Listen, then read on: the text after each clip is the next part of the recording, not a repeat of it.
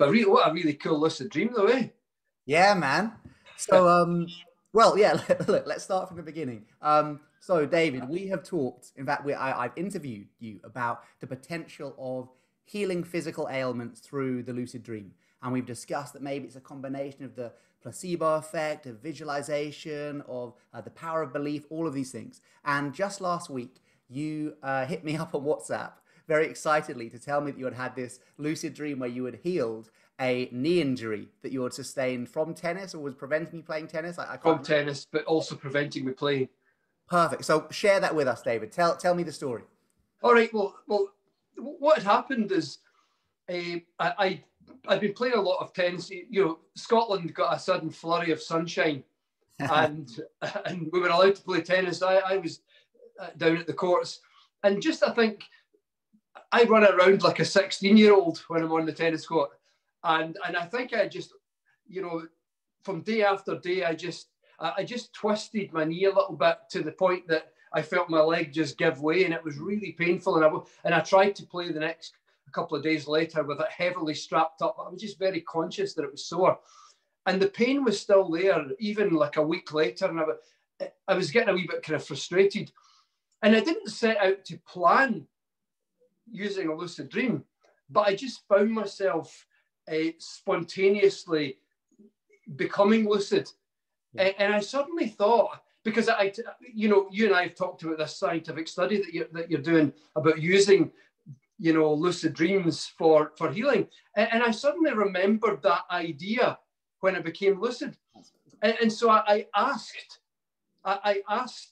an angel, and I was, in the sense, I was asking what felt like my higher self. Yeah. And I said, please, could you show me a symbolic representation of the injury?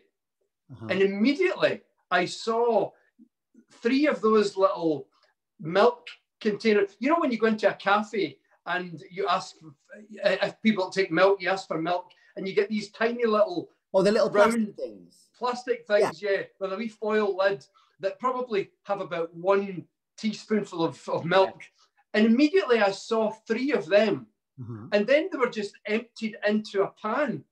And I'm thinking, curious, interesting. And then I immediately had the thought, I immediately knew that this was a representation of my knee, and the milk was too runny and it needed to be more oily. Ah. And I just knew that for some reason in the dream, I just knew that it needed to be oily. And then in my hand appeared some kind of dropper with oil in it.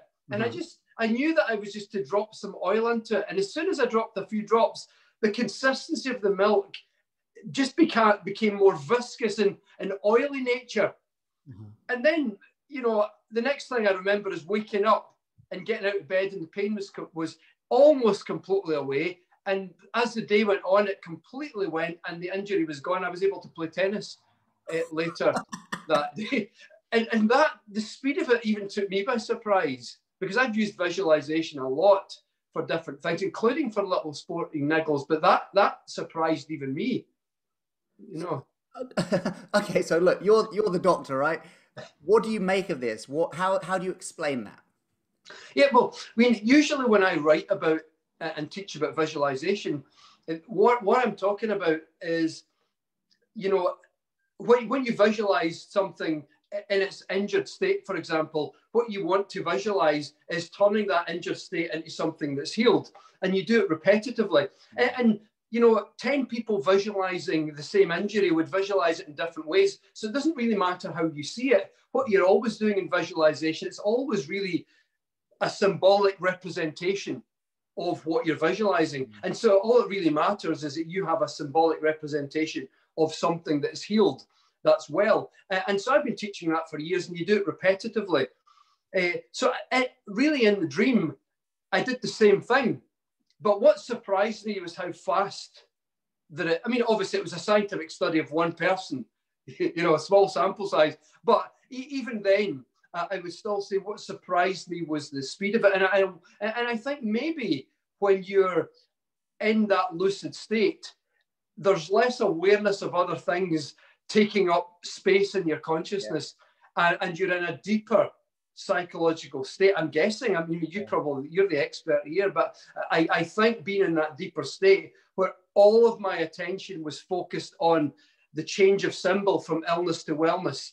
And I just did it in that deep psychological state. I wonder if that facilitated a faster transformation. That normally I've used visualization for sporting injuries, and I've saw a big change within 3 or 4 days of maybe 5 or 10 minutes a day visualization. So I'm wondering, given the sample size of one person, but still I'm still wondering if the depth of it, being in that kind of semi-trance state, facilitated a much faster. I mean, what do you think? Yeah, I think you've nailed it. I think there are probably three main things that make lucid dream healing so direct and powerful. One is you're in a visualization already.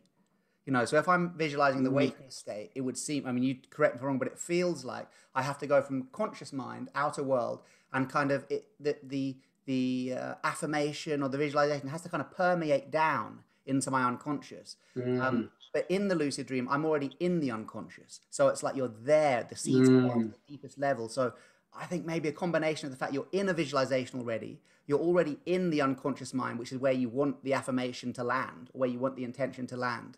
And then also, I mean, there's scientific stuff on the gamma wave frequencies, and the brain's often in gamma when we're in a lucid dream.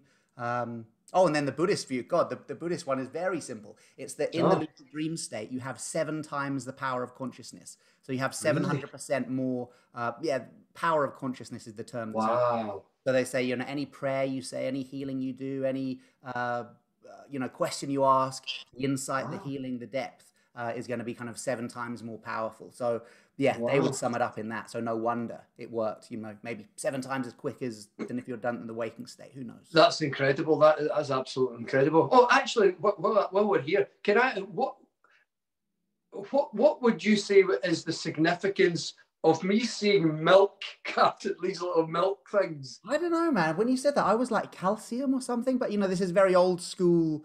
Just a kid growing up in the 80s, isn't it? I was kind of programmed to think that milk has calcium. You'll correct me if I'm wrong. I think actually milk doesn't have as much calcium as certain vegetables and stuff. But I don't know. I thought, for me, the connection was milk and bones. I mean, definitely the thing with the oil, right? That's got to be like lubrication of the joint. That's what I was thinking. The kind of some sort of, maybe as I was, visualizing that becoming lubricated. Yeah. Because actually, here's how visualization works. The actual background mechanism for visualization is very similar to the background mechanism of placebo effect. Like when someone has a placebo effect, you believe something. What happens is your belief causes your brain and your body to produce the substances required to deliver what you believe is supposed to happen, within reason. And so when you do visualization, the same type of mechanism, the same type of process unfolds. Like you're visualizing something, and that mobilizes the brain and body's natural resources to deliver that which you're imagining to be true. So maybe the oil there was mobilizing natural processes within the body to produce, whether it was oil or not, wouldn't matter, but natural processes to produce that lubricating effect, probably. Yeah, God, absolutely. And just as you're speaking, I forgot the other, of course, big thing about lucid dreaming is the neuroplasticity thing. That in non-lucid dreams, neuroplasticity isn't engaged. But once you become lucid, the right dorsolateral prefrontal cortex lights up, and basically the brain doesn't think you're dreaming anymore.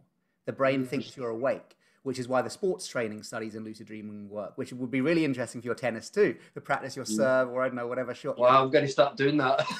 That could be our next video. So, I mean, in your case, it was a very kind of metaphorical visualization, but still at some level, you were in a state where the brain was laying down these neural pathways, which it wouldn't do in a non-lucid dream. So again, maybe that's adding to it as well. But the fact is it worked. This is the cool thing. It's like, correct me if I'm wrong, but I believe we still don't actually know exactly how the placebo effect works, but we know it does work. And I think we can tie ourselves up in knots doing the same thing with lucid dreaming. Like, how does this stuff work? Like, is it this, is it that? Well, if it works, and it does work, because I know you've shifted this chat forward because you're playing tennis this afternoon.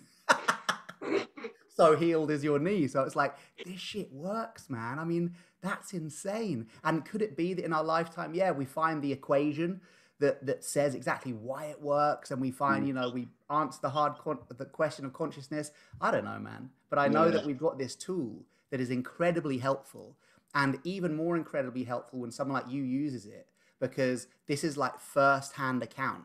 It's not like our previous interview where I was giving you examples of people who'd done placebo healing and lucid dreaming and had these, you know, physical healings. You've done it yourself. I mean, that's just so cool.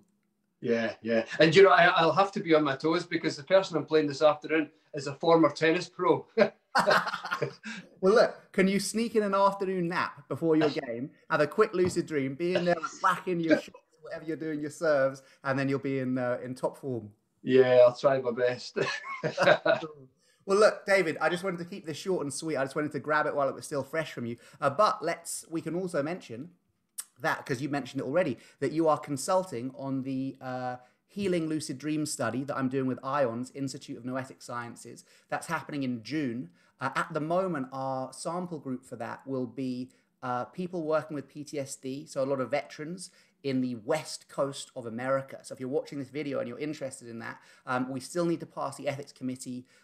We just need to jump through some hoops at the ethics committee, but we're bound to be able to jump through those hoops. So if you are interested, just planting the seed that there may well be, not 100% confirmed now, but 99% confirmed, a study looking at lucid dream healing for PTSD in veterans.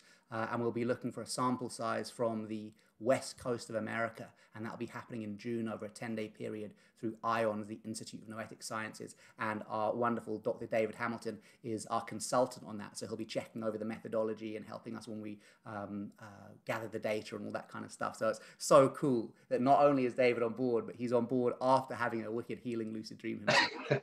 So thanks so much, David. What have you got coming up? What's next? Tell us about, when does your book come out? The Why Woo Woo Works. Oh, the 21st of September. Is that not the same date as yours?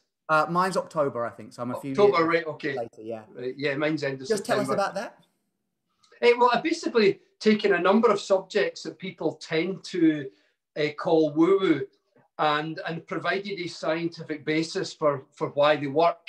And, you know, things that we call woo-woo, we call them woo-woo not because we're experts in the subject and we're calling it woo-woo with some degree of authority. It's because we're not experts and we actually don't know about the available research and understanding of things. So that's what I've provided is that backup for things, you know, mainstream things like visualization, meditation, but also I've went into things like Reiki and even dabbled in crystals from a Buddhist perspective. Wow.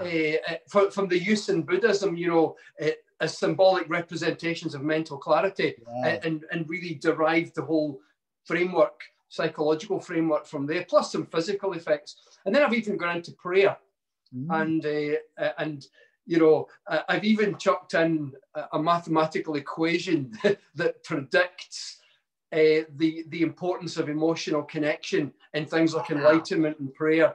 You know, when I say equation, it's extraordinarily simple and obvious, but I just had to play anyway. It's, you know, it's for people that are non-technical, you don't even need to bother with the equation. It's just there for people who find that kind of stuff interesting.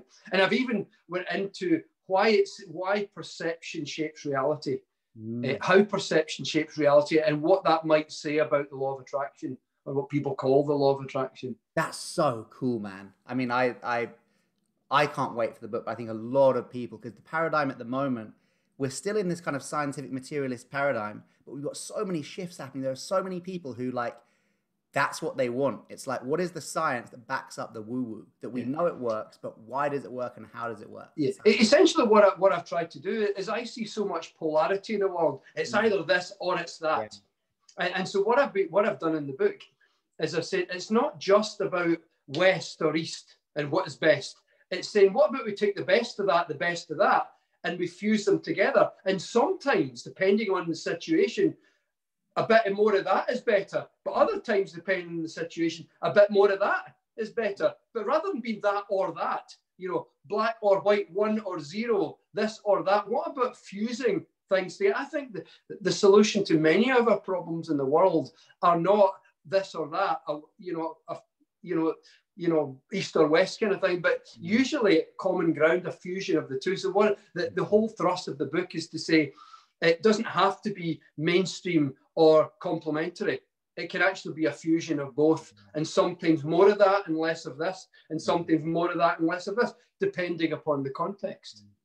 Dude, that sounds like absolute sense. I agree with you totally. When's the book out again? End of September, 21st of September. Brilliant. So check that out. Why Woo Woo Works, available everywhere that sells books. Thank you so much, Dr. David Hamilton. Looking forward to working together on the study in June with the veterans and the PTSD healing. Yeah, have a great day, dude, and win that tennis match today with your wonderfully healed knee. I'll do my best. Thanks a lot, mate. Have a good day.